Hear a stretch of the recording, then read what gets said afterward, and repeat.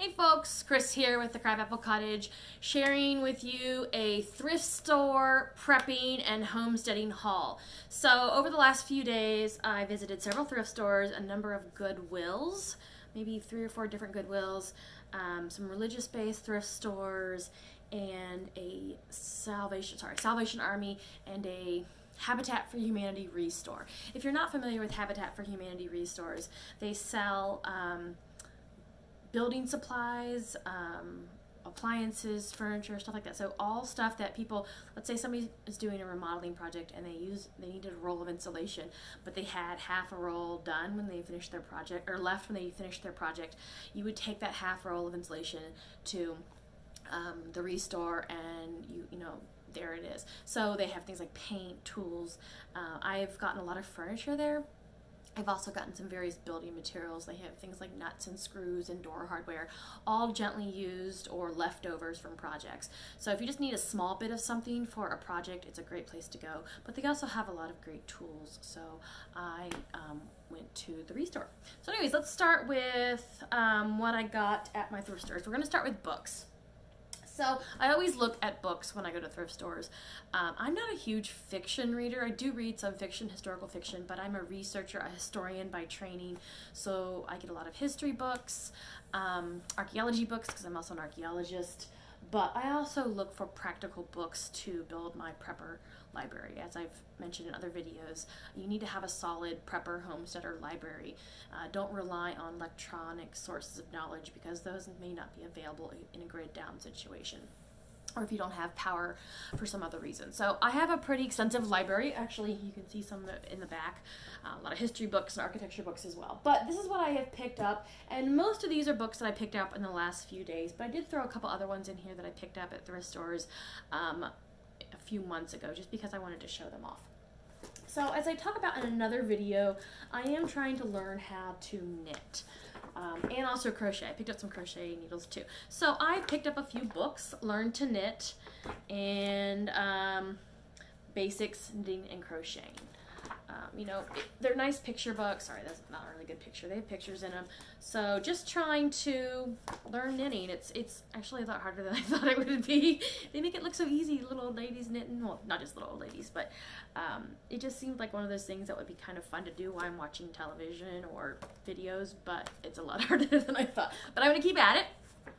So along those lines, if you are a sewer, you could pick up books, or you're trying to learn how to sew, you could pick up books on sewing or other crafts that are useful. I do have a book in my prepper library on basket making.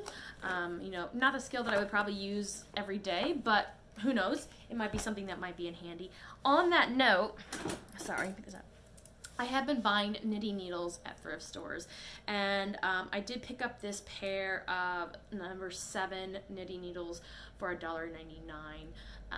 Most of my knitting, actually all of my knitting needles have come from thrift stores. Let me grab it real quick, sorry. So this is my jar of knitting needles, and I actually think knitting needles are really beautiful. I like things that are both practical and beautiful.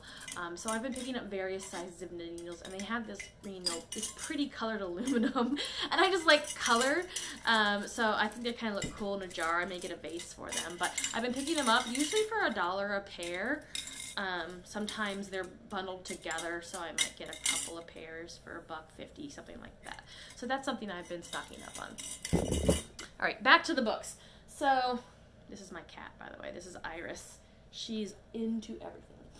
Okay, so you can also find books on medical books. This was a book that I picked up actually today, Emergency Victim Care. It's an EMT book. Now, this book is old. It's, I think, 1979. But as I've mentioned in another video, I have very limited medical skills, and there are still going to be things in this book that I can learn. And for 99 cents, you know, you can't beat it. Places where to place a tourniquet, things like that. How to give chest compressions. I mean, I've taken a couple first aid courses. It never seems to stick in my mind. So this is something that I need to review, and keep reviewing various medical literature and practicing it until I get it down. Another type of medical book that and these 3 books I'm getting ready to show you, 2 or 3 books, I've actually purchased, like I said, a couple of months ago, but I think they're super useful, so I just wanted to show you. And they were like $1.99 each. So the first one is the pill book. This basically tells you the name of a medication, what it's used for, cautions and warnings, side effects, that sort of thing. Now this is useful in a situation where maybe you have access to, you find medications, let's say you're raiding another person's home and no longer lives there, they're deceased or something like that, or you're going into a pharmacy to get medications, and maybe you don't know specifically what types of medications you're looking for, or you just grab what you find and then figure it out later. That's kind of how I imagine it would work in my world.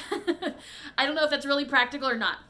But this book, you can look up, if there's a prescription and it says what it is, you can look it up and it'll tell you what it's used for. So once again, if you're trying to build a prepper medical library or building up your supplies, knowing what different types of pills are for. And it even has, in it has actually colored photos of some of the medication. And I looked up some of the medication that I actually take to see if it was updated and it matched, and it was pretty accurate. So this book is a little outdated, and I think this is the second time I purchased this book. I think I purchased an older version, and then I found this version, the 10th edition, so I purchased this one. This one is 2002, so 20 years old. So you got to be careful with that. It's not going to have some of the newer medications, but it's going to be a nice place to start. And for $1.99, it's something good to have in your library. The other medical book that I picked up recently is Mosby's Pocket Dictionary of Medicine, Nursing, and Health Professions. So again, it's just a dictionary of medical terms, but sometimes you might come across a term in a book you're reading. Like I have a number of books on first aid, but also on traditional medicine, like herbal healing and that sort of thing. And sometimes they use words that maybe I'm not super familiar with what it means. So this is a really good way to look up those medical terms that you may encounter if you're trying to teach yourself medical skills, and it'll tell you what it is. So just kind of a handy little book to have in your medical library. Okay, what else have I found? Oh, speaking of healing, I did find this book a couple of weeks ago, the Illustrated Encyclopedia of Healing Remedies. And I don't remember how much this book was, but it wasn't much, a couple of bucks. Again, really great. Shows you, has lots of color pictures. Shows you, so for this one is aloe vera, uses for it, garlic. It also has some Eastern medicine practices in here. Walnuts, flaxseed, marigold flowers, so all kinds of different things. And then in the back, I believe there's an area, or maybe it's in the front, where you can look up a particular type of thing. Let's say you're having urinary tract problems. You can look it up and it'll give you all the different types of treatments, healing remedies that are out there for urinary tract infections or something like that. So I've got actually a number of herbal remedies on my prepper library bookshelf. I also found this book, The Wild Flavor, Delectable Wild Foods to be Found in Field and Forest and Cooked in Country Kitchens. Pretty cool. So this goes over some of the, pretty common foraged foods. It goes by seasons of like winter foods, spring foods, that sort of thing. And then it gives you recipes for them, as well as, includes pictures. So I'm trying to think here, like persimmons, wild apples, pawpaws, wild blueberries, wild strawberries. That's all in the summer. That's why it sounds like that. Spring greens, dandelion greens, sheep sorrel, wood sorrel, plantain, things like that. So not only just, useful for learning about wild edibles, but also gives you recipes for what to do with those. Pretty cool.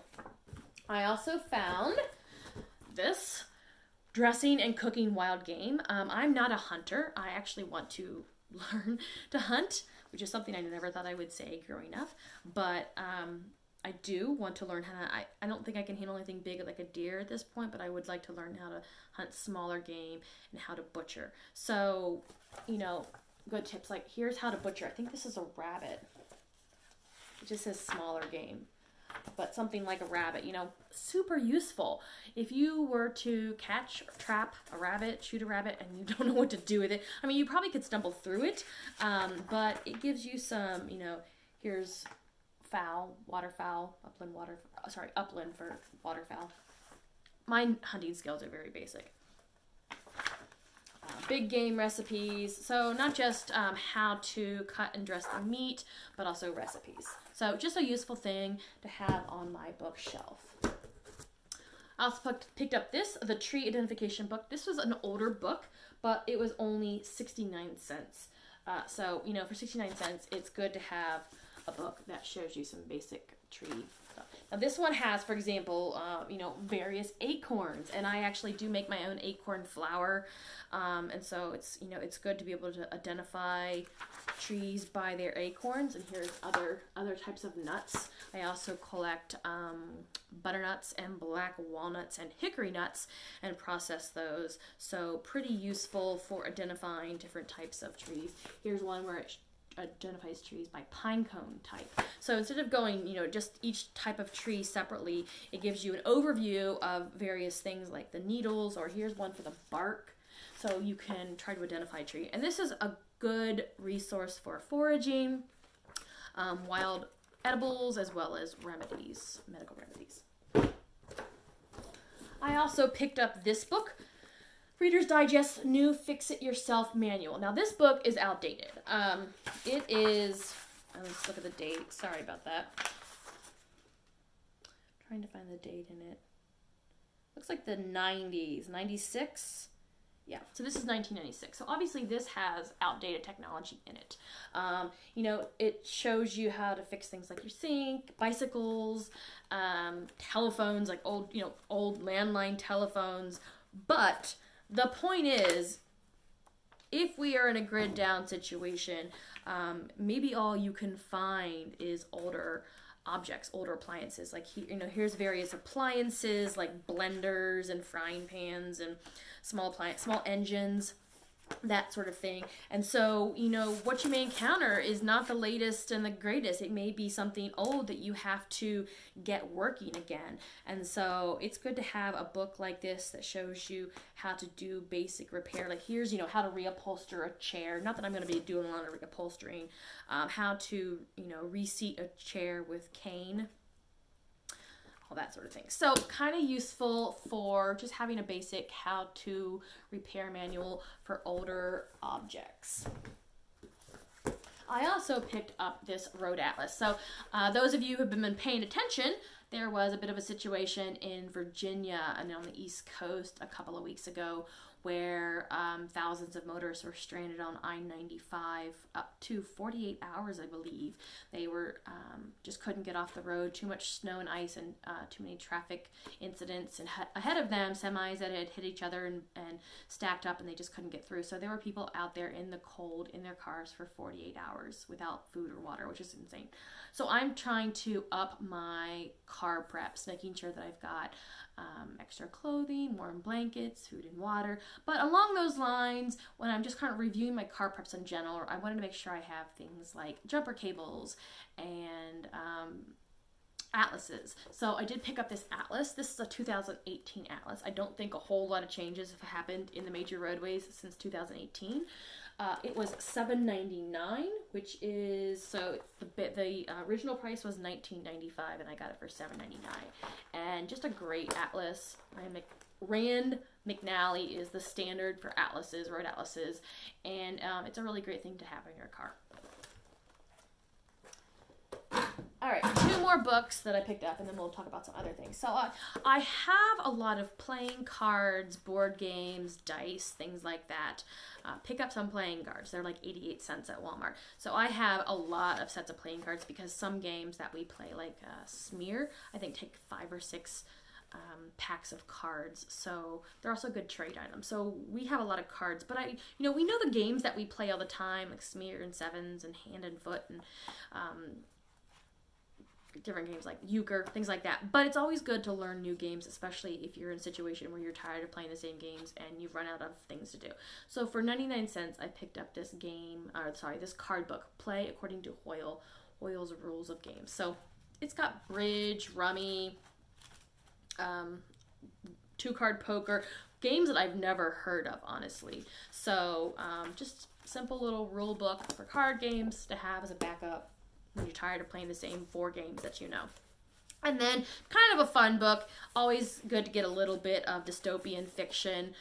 Ray Bradbury, Fahrenheit 451, if you're not familiar with this book. It's a classic. I have read it before. My son has not read it, so for 99 cents, I thought it was a good addition to our library, something maybe I can convince him to read. Alright, so some of the other things that I found at the thrift stores during my forays the last few days. Let's see here. So, in the area of safety and self-defense, you can look for things like baseball bats, which is kind of crazy, but maybe you're not into firearms. I just actually purchased my first firearm, so up to that point I had things like mace, and I have a machete, and I had a baseball bat by my bed. And so if you're kind of starting out and you're looking for some general all-purpose home defense that's not gun related, you might consider picking up an old baseball bat. The one I have was from my son, but you can find baseball bats at Goodwill all the time. You also want to look for things like, well, at the Restore you can find things like sheets of plywood and 2x4s, and of course you want to have those backed up so that you can put them over your windows or doorways if you need to board up, protect your home. So it's always good to have pieces of plywood cut to the sides of your windows, pre-cut. Also 3-inch screws or nails to fix those sheets of plywood to the window frame or door frame. So check out those. Let's see here. What else did I find? I did see an ammo box at the Goodwill, but it was more than I wanted to pay for it. It was an antique box, so I didn't get it. I did pick up some PPE. Excuse me. We all know the term PPE now, right? So I did pick up this pair of goggles. Sorry. Swimming goggles, right? $2.99, brand new, still in the package. And these are just a nice thing to throw in your car, in your bug out bag, in your get home bag, because if you were to encounter a situation where there are chemicals in the air, if it's nuclear fallout, you're screwed. But if it's something like, civil unrest and there's tear gas being deployed, this is something that it's good to have several pairs of these here and there so that you have some protection. So I did pick that up for $2.99. I also picked up, let's see here. So I always look at the home goods, like the cooking and food prep, that sort of thing. What I ended up finding this time were these single-walled metal water bottles. So these are a really great thing to have in your bug-out bag and that sort of thing, because you can fill it with water, excuse me, and then you can actually just put the bottle, with the cap off, put the bottle in the fire or over the fire and boil the water in the bottle itself. Now, so many water bottles that are made nowadays are the double-walled metal water bottles, and so it's really good to have a bunch of the single-walled water bottles around. These were $1.99 each, and I'll probably, so here's the situation. We live on, we have a 1/4 acre and we have a well, and our well water is pretty atrocious. It is very iron heavy, and my son will not drink it, so we get bottles of water, and that's pretty much what he drinks. Excuse me. I will take a bottle of water after I have finished it, refill it from the tap, and then put like a sugar-free flavoring in it and put it in the fridge, and it's doable, but it's still pretty gross water.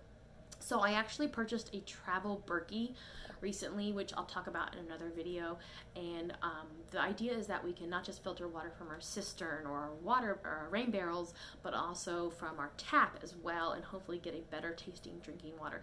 So instead of using all these plastic bottles, which I hate seeing all these plastic water bottles that we're using, we can use reusable metal bottles. So if you're carrying water with you day to day anyways, which a lot of people nowadays carry a bottle of water with them, I would recommend actually carrying a metal water bottle over a plastic or water bottle, excuse me, because you do have the ability to boil water in a single-walled metal water bottle. Do not purchase double-walled water bottles and try to heat water, because the layer of air trapped between the two pieces of metal can do bad things. I don't know the whole physics of it, but it's not good to boil water in a double-walled water bottle. So I did pick up 2 of those. Whoops. I also have been looking for some cold weather gear. My son, being 12, does not like to wear a coat. I think it's a kid thing. At this point, I kind of just let him do his thing. I figure he'll learn his lesson if he's cold. But on that note, I still need to have gear for him, maybe especially in the car if we're traveling, because maybe all he's wearing is a hoodie and maybe it's 25 degrees outside. And if we were to be stranded on the side of the road like they were in Virginia, a hoodie is not going to cut it for 48 hours. So I am trying to stock up on some cold weather gear. I picked up this pair of gloves, insulated gloves, thermo soft gloves, for $1.99, and I did look them up online. I can't remember exactly how much they were, but you know, run these through the washing machine, get them nice and hot, clean them up. They're actually in really good condition. They fit my hands, they will fit my son's hands. We are about the same size, and so these are something that I'm probably going to keep in the car, so that we have some warm gear if needed. I also picked up this fleece jacket here. It's a pretty good fleece jacket. It says $3.99, but it was 50% off. So I got this for $2, sorry, can't do my math. $2. So $2, nice fleece jacket. It fits my son. Probably would actually fit me. What is it? It's a large. Yeah, it's probably fit both of us. Again, a little bit warmer than a hoodie. If you put it over a hoodie, which is what my son generally wears, it's going to give him an added layer of warmth. So something that I can wash, throw in the car, and have if need be. And for $2, you can't really beat that. I did purchase a grill. I purchased a propane grill because I have tried to work with charcoal before and it's a pain in the butt. But I'm also trying to learn how to cook over an open flame. I'm the director of a museum, a history museum, an 1808 log tavern building, and we do have working fireplaces. And one of the things I want to do at the museum is have classes on open fire cooking. So I am trying to improve those skills, both grilling and open fire cooking. So I did pick up this grill pan for roasting veggies and that sort of thing, $3.99 at Goodwill. It's got a folding handle.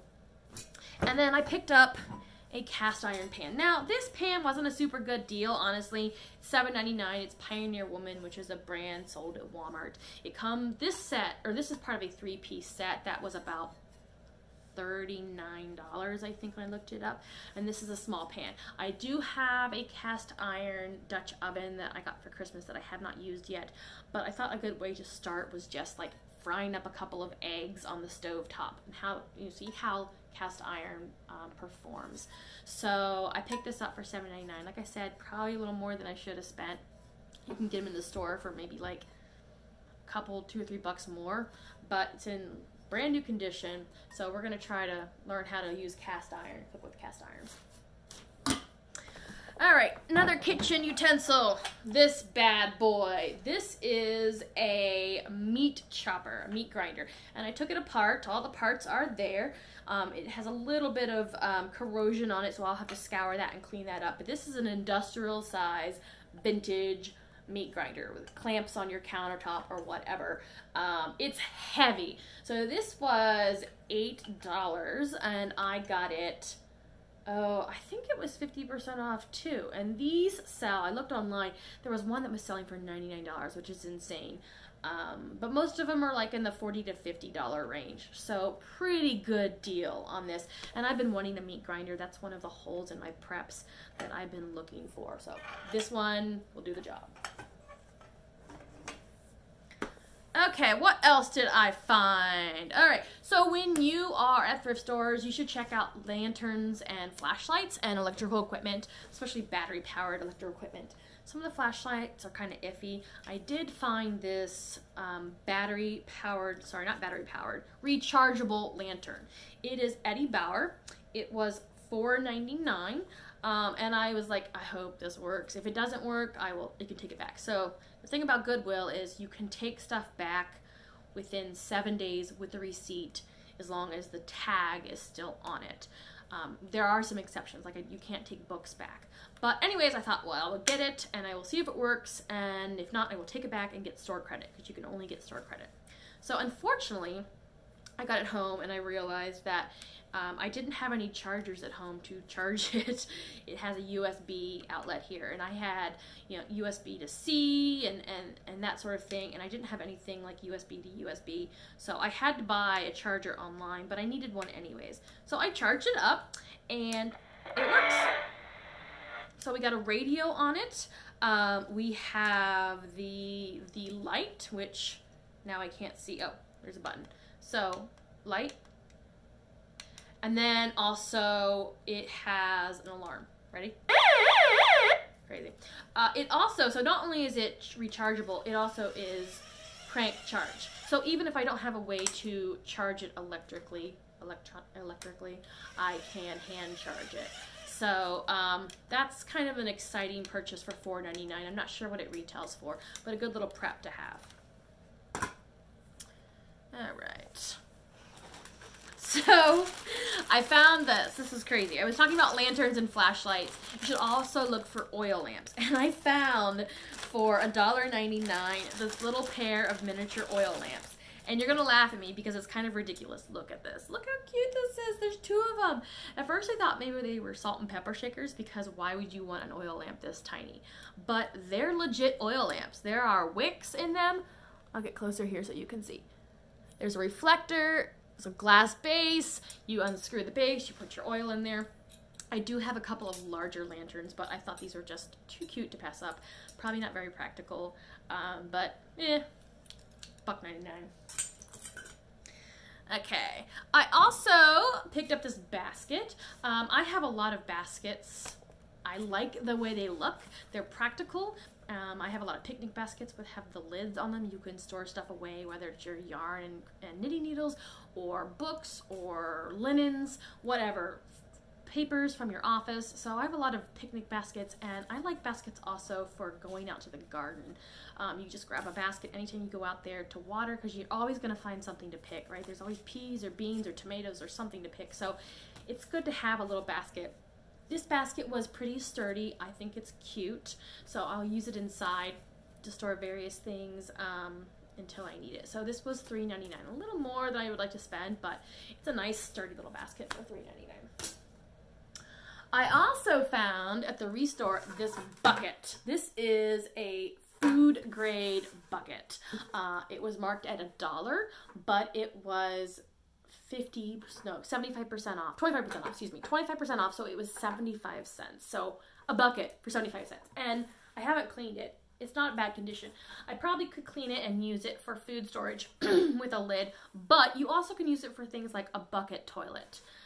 Or moving ashes, or harvesting things from your garden, or there's a bazillion purposes that a bucket can serve. So you cannot beat 75 cents for a food grade bucket. All right, on the topic of sanitation, I always check out, buckets and things like that. But look what I found for $4.99. I found a washboard. I actually have another washboard that I picked up used someplace. And you don't see these a whole lot, but $4.99 is a pretty good deal for a legit washboard. So grid down situation, you are washing your clothes by hand. You can use the bucket plunger system, which you might have read about. And I do have, or I'm working on that system, but it's always good to have an old-fashioned washboard. Now, along those lines, one of the things that I have had on my prep list for a while is a mop wringer. So when you're mopping floors with the old-fashioned string mop, they have buckets that have rollers on them that will squeeze the water out of the mop. So a bucket like that is useful for mopping, but it's also useful for doing laundry. After you have washed your clothes, you put the clothes through the wringer and it squeezes out the majority of the water. Then you can hang the clothes outside on the clothesline. So I've had that on my wish list, not thinking I would actually find one. I found one. Here it is. Look at this. Oops, sorry. $20, 50% off, $10 for this bucket wringer. It works. It's in good condition. It actually has a pedal down here. It's foot activated. So when you do that, I'll show you here. So good for my old-fashioned string mop, but also for doing laundry. And worst case scenario, you just have a nice galvanized bucket. Okay, couple more things here that I have found in the last couple of days. So I did find this tool. I believe it's called a scythe. I'm really bad at pronouncing words. I read a lot, and so sometimes I read a word and I say it wrong in my head, and when I try to say it out loud, it doesn't come out right. So that's a problem. But anyways, old-fashioned tool for harvesting grains, wheats, cutting vegetation, that sort of thing. This one's dull. It definitely needs to be sharpened, but I have a whetstone and files and things like that, so I can sharpen it. It is older. It's pretty sturdy. The handle's pretty sturdy. It was marked at $3, but it was 50% off, so I got it for $1.50. So just a good tool to have. I do actually want to try growing my own grains. Right now, I make acorn flour, and I want to try doing a little bit other types of grains so I can produce other types of flours. So it was good to pick that up for $1.50. And the final thing that I picked up my last foray into the thrift store was this hand tool. This is a drill or an auger. You put a drill bit in here, it's adjustable, and then you can drill a hole. Obviously, when the power is out and you need a drill, electric drill is not going to cut it. You can have a rechargeable battery situation, use a generator, that sort of thing. But I tend to rely more on the old-fashioned tools. I like to have those on hand. So I will probably actually use this for drilling holes to tap walnut trees for syrup. So this is something that I want to try this year, tapping walnut trees. I already harvest walnuts for the nut meat, but I want to try my hand at black walnut syrup. So I did get a black walnut syrup kit to start with, and it has a drill bit that fits the spiles, but I thought, you know, hauling my drill, I actually have a corded drill. So I have a cordless drill too. It's very weak, but I also have a corded drill. And so I thought this might be a good way to wander around in the woods, tapping the trees without having to haul a battery-powered or corded drill around. Obviously, a corded drill would not work, but the battery-powered drill, like I said, does not keep a charge for very long. So this is a good way to do that. So those are some of the homesteading and prepping related items that I have found recently in thrift stores. I just wanted to kind of touch on some other things that I saw that I didn't pick up. I saw things like other, hand tools, mallets, screwdrivers, wrenches, hammers, step ladders, obviously buckets, tarps, things like that, saws and shovels. I have most of that stuff, but if you're just starting out trying to build your tool supplies, that might be a good place. You can find a lot of that stuff at the Restore, a lot. Like I said, I already have most of those tools, but if you're just starting out and you just need something, go there. Oh, I forgot one more thing that I did find. I found a 10-foot length of 3/4 inch PVC pipe at the Restore for $2. I think it retails for like $5 or $6. And I actually am in the process of building hoops over my raised garden beds. I am going to have those covered with plastic or netting so that I can protect my plants both from the weather and from insects and birds. So this is something I'm trying this year. Last year, my cabbage and cauliflower and broccoli were hit pretty hard by cabbage moths. And I want to try some netting over my cabbage this year and hopefully can keep them away. Also, I want to try maybe starting some seeds a little bit earlier in the season outside, like greens. And I thought having plastic over those hoops would be a good way to start. So I picked up a 10-foot piece of PVC pipe for $2, which is a pretty good deal. Let's see here. Anything else I wanted to talk about? Oh, yes. Something else I did not buy this time, but I have purchased in the past is medical equipment. You will always find medical equipment at thrift stores. And when I say medical equipment, I mean things like walkers, canes, crutches, walking boots, raised toilets, absorbent pads, or somebody has opened up a package and taken out an adult diaper or an absorbent pad and then gotten rid of them. So a lot of times older people have that type of equipment and then they pass away and their loved ones have no use for it, so it goes to the thrift store. So We already have a set of crutches and some splints and some walking boots and stuff like that. I don't have a whole lot of room for some of the bigger equipment, but you should definitely check out the medical equipment. If you don't have at least a set of crutches in your preps, that's a hole you need to fill. So there's a lot of ideas out there, a lot of great things that you can find to prep on a dime. Like I said, I'm a single mom. I don't always have a lot of expendable income, and so I always check out the thrift stores for all sorts of things, but specifically for homesteading and prepping related gear. So if you enjoyed this video, like and subscribe, and I'll see you next time. Thanks.